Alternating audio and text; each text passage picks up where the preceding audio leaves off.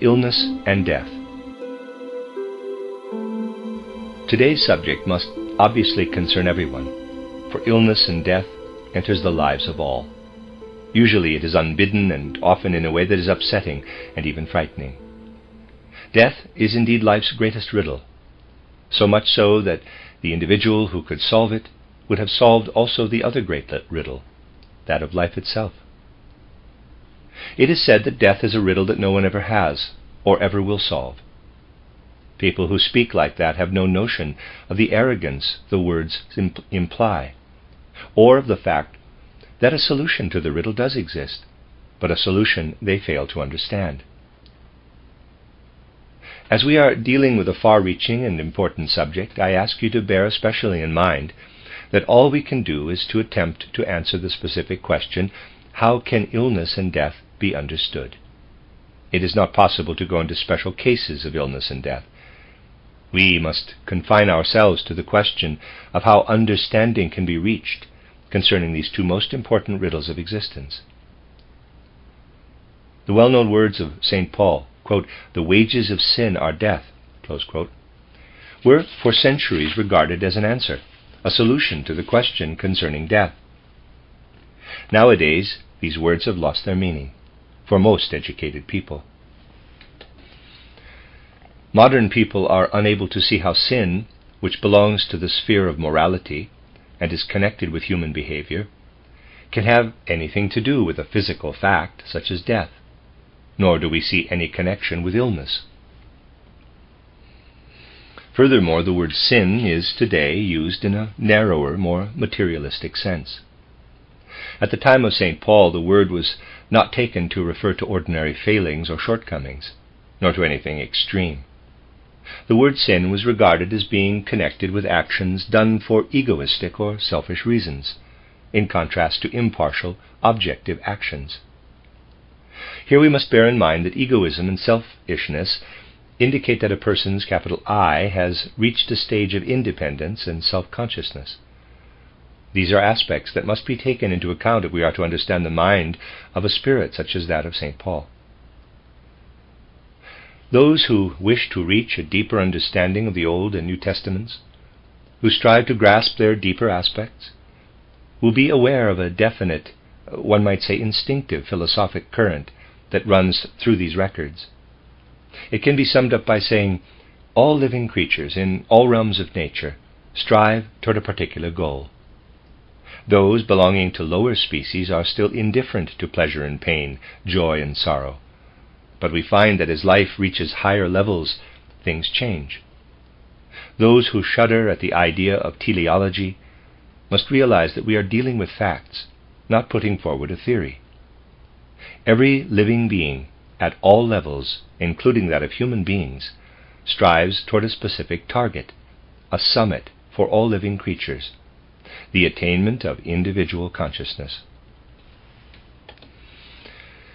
The initiates from whom the Old and New Testaments originated looked down to the animal kingdom and saw how all striving is directed toward the eventual attainment of an independent personality endowed with its own inclinations and its own impulses to action. They also saw that to the independent personality belonged the possibility of egoistic, selfish behavior. A thinker like Paul would say, quote, "If a personality capable of egoistic deeds dwells in a body, then that body is of necessity mortal. A soul possessing independent self-consciousness and consequently egoism would never be able to inhabit an immortal body. The two go together, self-conscious personality with one-sidedly developed impulses and a mortal body. This is what in the Bible is termed sin, and what Paul defines as the wages of sin are death." You will realize that not only this, but also other sayings in the Bible must be modified to be understood. In the course of centuries, their meaning has changed, sometimes to the opposite. However, the modification must not alter the original meaning. We must endeavor to transform the meaning given by modern theology into the original one. It will then be discovered that often the issue concerned is not only far more profound than thought at first sight, but also can be readily understood even today. This explanation is necessary in order to see things in the right perspective. Throughout the ages, thinkers searching for a world conception have concerned themselves with the riddle of death, a riddle to which, during thousands of years, the most varied solutions have been offered. We cannot go into an historical survey of these solutions. It must suffice to mention just two philosophers, in order to show that contemporary thinkers have nothing substantial to contribute to the issue either. Take, for example, a thinker like Schopenhauer. Those who have read this sentence will be acquainted with his pessimistic outlook. Quote, "Life is a disagreeable affair. I shall spend mine pondering it." Close quote.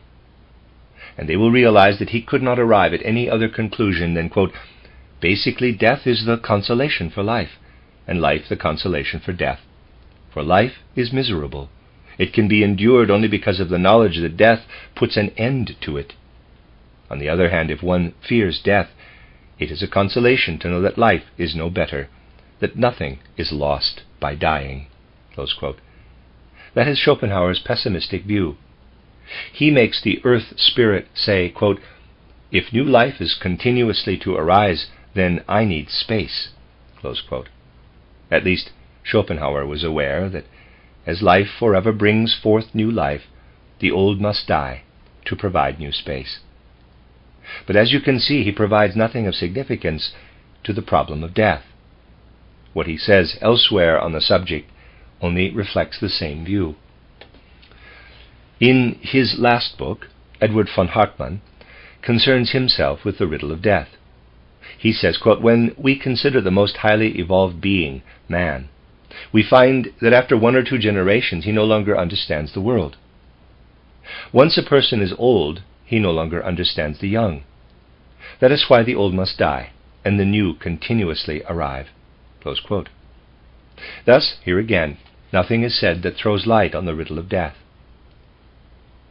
Anthroposophy, or spiritual science, would wish to contribute to present-day worldviews what it has to say about the cause of illness and death. However, it must be first be made clear that unlike other sciences, spiritual science cannot speak in such an easy manner. It cannot treat every subject alike. Today's natural scientists do not understand that when illness and death are considered, a distinction must be made between humans and animals.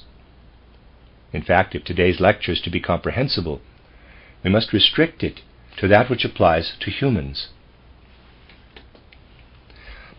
Few of the things said today will apply to either the animal or vegetable kingdom. This is because the beings of the various kingdoms do not have certain abstract similarities. Each kingdom has its own specific characteristic. In the main, we shall speak only of human beings. Anything else will be brought up merely for the sake of clarification. For an understanding of illness and death in relation to human beings, it is important to bear in mind that, as spiritual science explains, a person is an extremely complex being. An individual's nature can only be understood on the basis of these following 4 members. First, the externally visible physical body. Second, the ether or life body. Third, the astral body. And fourth, the I, or the center of the being. We must recognize that the forces and substances of the physical body are the same as those found in the physical world outside. And further, that the ether body, which we have in common with the vegetable kingdom, contains the forces that call the physical substances to life.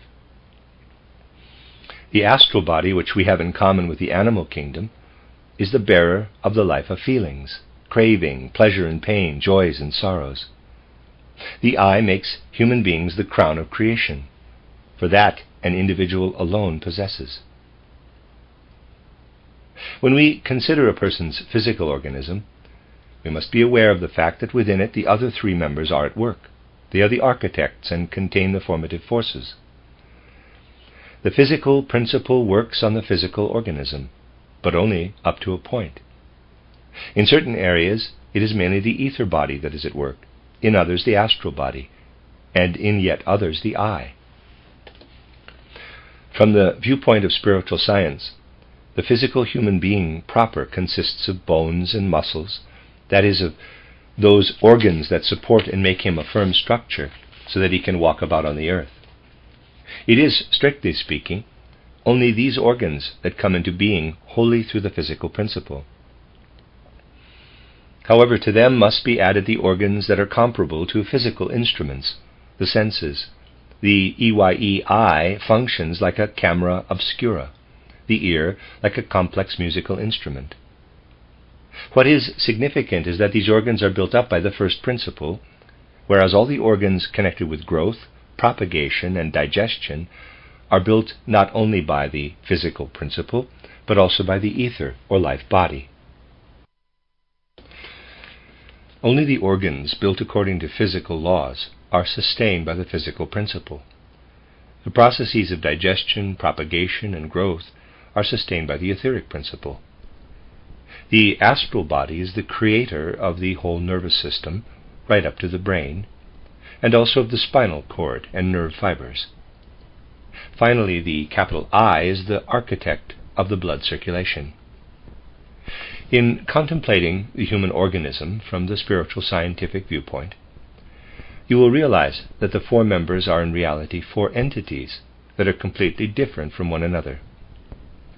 These entities have merged and work together within human beings, right down into the externally visible aspect of a person's organism. The four members of a person's being have different values. We shall understand their significance when we investigate how human development is dependent upon each of them.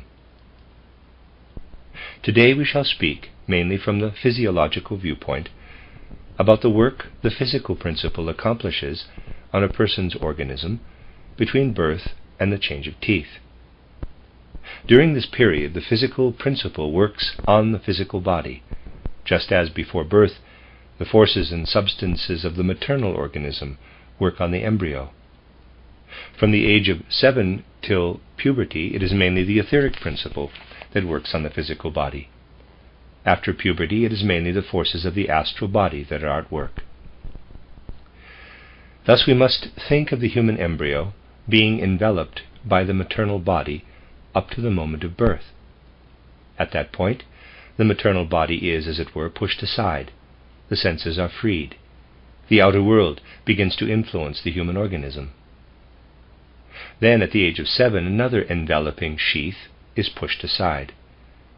The development of an individual's being can only be understood when we recognize that at the change of teeth, something happens spiritually that is similar to what happens physically at birth. The human being is truly born a second time, about the 7th year. For the ether body is born and can begin to work independently, just as was the case with the physical body at its birth. The maternal body acts physically on the embryo before birth. Up to the change of teeth, the spiritual forces of the ether world act on the human ether body. At about the 7th year, they are pushed aside, as was the maternal body at physical birth. Up to the 7th year, the ether body remains latent within the physical body.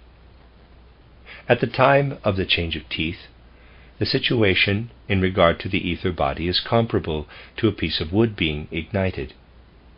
Up till then it was tied to the physical body.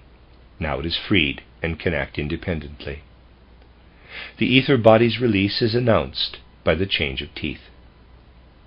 Those with deeper insight into human development recognize that the change of teeth is a significant event.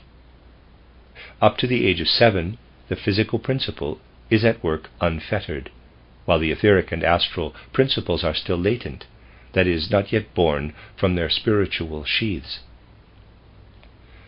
Up to the age of 7, the human being displays a number of inherited factors. These are not built up by his own principles, but are derived from ancestors.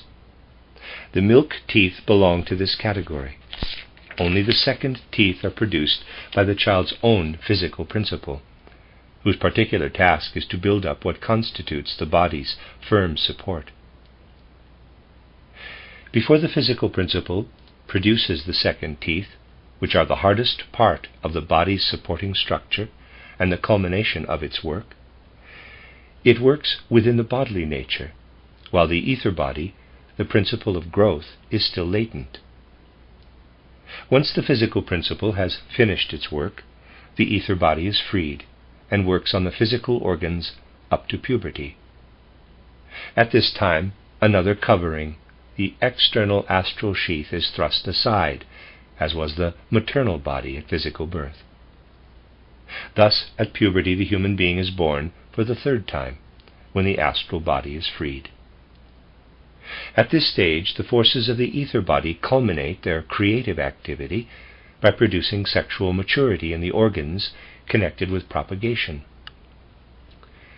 In the seventh year, the physical principle culminates its activity by producing the teeth as the last hard structure, and in the ether body the principle of growth is freed. Correspondingly, the moment the astral principle is freed, it produces the greatest concentration of urges and cravings, that is, expression of life insofar as it is bound up with the physical nature. As the physical principle is concentrated in the formation of the second teeth, so is the principle of growth concentrated in bringing about sexual maturity. This sets free the astral body, the sheath of the eye, which then begins its work on the astral body. A cultivated person does not follow his urges and passions blindly. He has purified and transformed them into moral feelings and ethical ideals. When we compare a person with a savage, we realize that a Johann von Schiller, a Francis of Assisi, or indeed the average civilized person, has purified and transformed, through his eye, these urges and cravings. Consequently, the astral body consists of two parts, one that contains the original tendencies, and another created by the eye. We can only understand the work of the eye on the basis of reincarnation. We must recognize that we are subject to repeated lives on earth, which means that when we are born, we bring with ourselves the fruits, the outcome of earlier lives. These fruits are contained in 4 separate bodies, as the measure of energy and forces available to a person in life. Thanks to what a person has attained already, one person will be born with strong energy and forces with which to work on the astral body, while another will soon exhaust what is available to him. By investigating clairvoyantly how the eye spontaneously begins to work on the astral body, controlling urges and cravings, and by estimating the measure of energy the eye has brought with it, it is possible to say how long the eye will be able to carry out its work. After puberty, every human being has available a measure of energy, according to which one can estimate when he will have transformed in his astral body all that is possible for him in this life. The life force a person manages to purify and transform in his inner nature sustains itself. As long as it lasts, a person exists at the expense of what is self-sustaining in the astral body. Once it is exhausted, an individual loses the inclination to transform his cravings further. In short, a person lacks the energy to work on the self. This is when the thread of life begins to wear out, as of necessity it must in proportion to the measure allotted each human being. It is the time when the astral body must derive its forces from the principle of life that is nearest, that is, from the ether body. The astral body now lives at the expense of the forces stored in the ether body. This comes to expression as a gradual loss of memory and creative imagination. That the ether body is the bearer of creative imagination and memory, and also of everything that can be termed fortitude and confidence in life, has often been explained. When these things attain a permanent character, they become a feature of the ether body. But they are drawn out by the astral body now that it exists at the expense of the ether body. When everything the ether body can give is exhausted, the astral body begins to consume the creative forces of the physical body. When these are used up, the life of the physical body dwindles, the body hardens, and the pulse slows down. Thus, at the end, the astral body lives at the expense of the physical body, depriving it of its forces. It can no longer be maintained by the physical principle. If the astral body is to become free, so that it can emerge and participate in the life and work of the I, it must, when its allotted task is over in the later part of life, necessarily consume the sheaths it built up. Thus is individual life created out of the I. What takes place can be compared with what happens when a piece of wood is set alight. Wood could not give birth to fire if it were differently constituted. A flame leaps from the wood, consuming it. The nature of the flame is to free itself, and in so doing consume the foundation that gave it existence. The astral body is born 3 times in this way, each time consuming its own foundation as the flame consumes the wood. What gives individual life the possibility of existence is the fact that it absorbs its own foundation. The root of individual life is death. No individual conscious life could exist if there were no death. Death can only be understood by seeking and recognizing its origin, and life by recognizing its relation to death.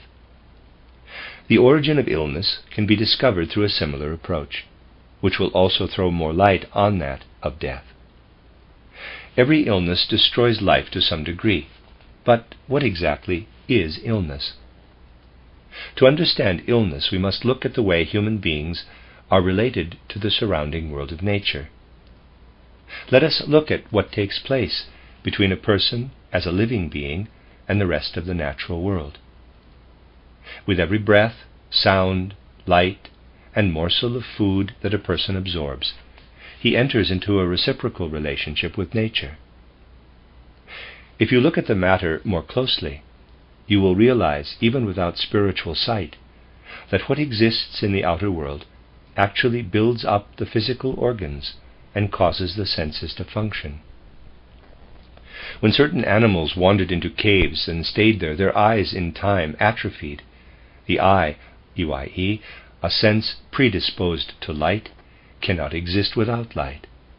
Conversely, only where there is light can this sense develop. Hence, Goethe could say that the eye is created by the light, for the light. Naturally, the physical body is built up according to what might be designated as the inner architect, but the external substances are the material this architect uses. Once this is fully recognized, we see the various forces and substances in a different light in relation to human beings. The genuine mystic, with his deeper insight, can tell us much in this respect.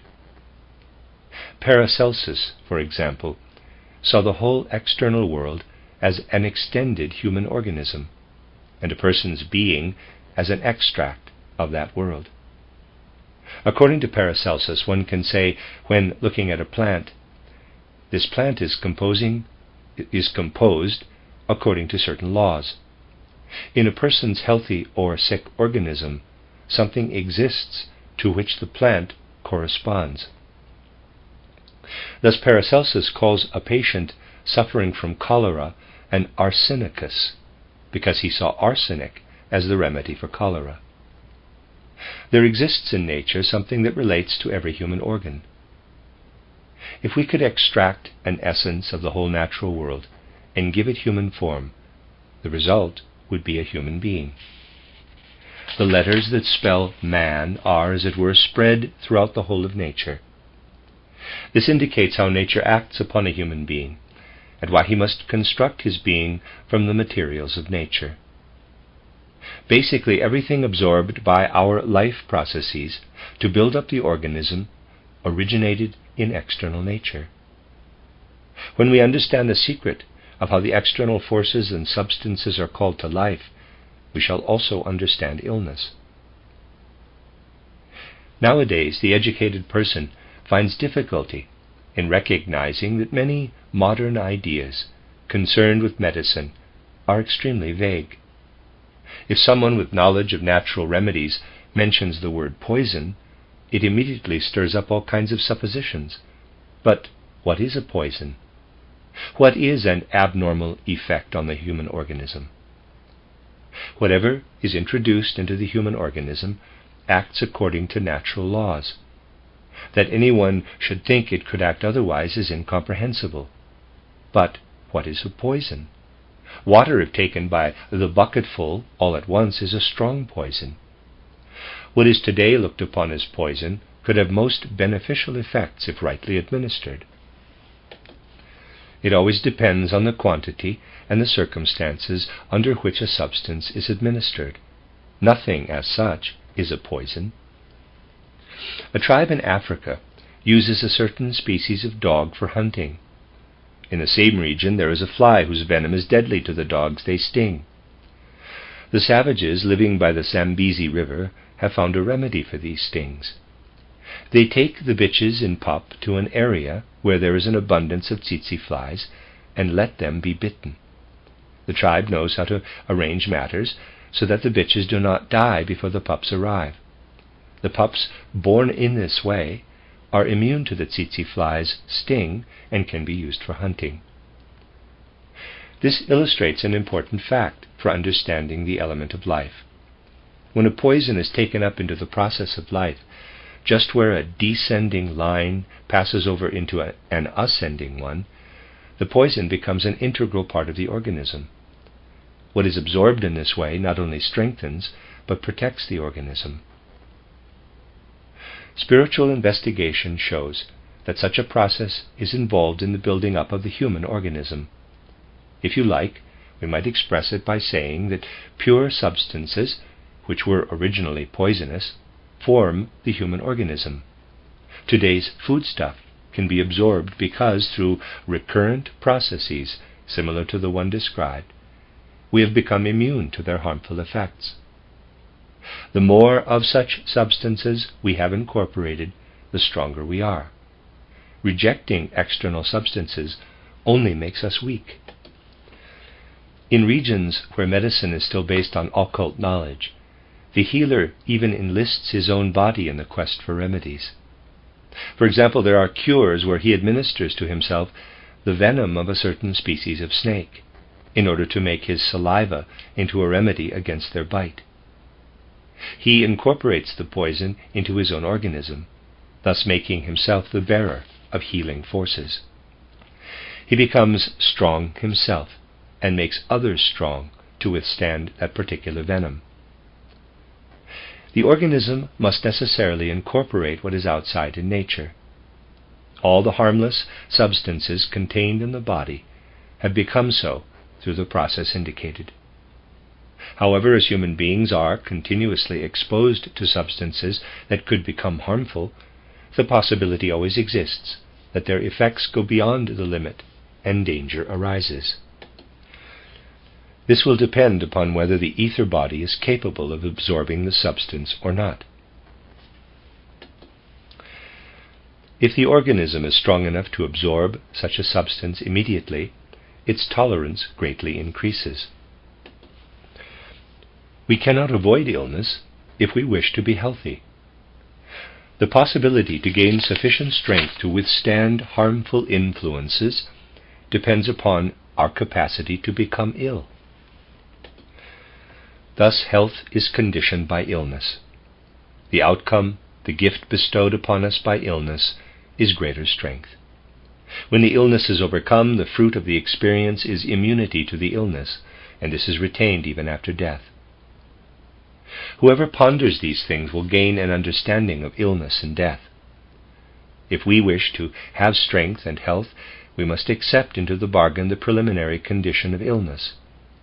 To attain strength, we must absorb weakness and transform it into strength. If this is grasped in a living way, illness and death become comprehensible. It is this comprehension spiritual science wishes to bring to humanity. Many will see it as something that speaks only to the intellect, but if the intellect has once fully grasped all that is implied, it will bring about an inner mood of deep accord. Comprehension of these things becomes wisdom of life. You may well have heard it said that anthroposophical truths, derived as they are from spiritual knowledge, can be dangerous. We have plenty of opponents who maintain that anthroposophy is a poison and is harmful. Well, anthroposophists and esotericists themselves know that anthroposophy can be harmful because in order to make human beings strong, it must be absorbed and digested. Anthroposophy is not something one can argue about. It acts as a spiritual power of healing, and its truths will be confirmed by life itself. Spiritual science knows that the spirit creates the physical. Therefore, when spiritual forces work upon the ether body, they have a health-giving effect also on the physical body. If our concepts and ideas about the world and life are sound, these healthy thoughts will act as a powerful force of healing. Anthroposophical truths can be harmful only to natures made weak by materialism and naturalism. When they can be absorbed and digested, they make a person strong. Only when that happens can anthroposophy fulfill its task. Goethe answered the question concerning life and death beautifully when he said, "Everything in nature is life. She only invented death to have more life." One could add that as well as death, nature also invented illness in order to produce strong health. Furthermore, she had to endow wisdom with apparently harmful effects to make it a powerful force of healing. The anthroposophical world movement differs from other movements that may provide logical proofs to be argued and debated. Anthroposophy does not wish to be something that can be proved simply through logical arguments. It wishes to provide both spiritual and bodily health. Living proof of its truth will be increasingly discovered the more it is seen to enhance life, transforming discontentment into contentment. Spiritual science is like the so-called poison, which when transformed fructifies life and becomes a source of healing.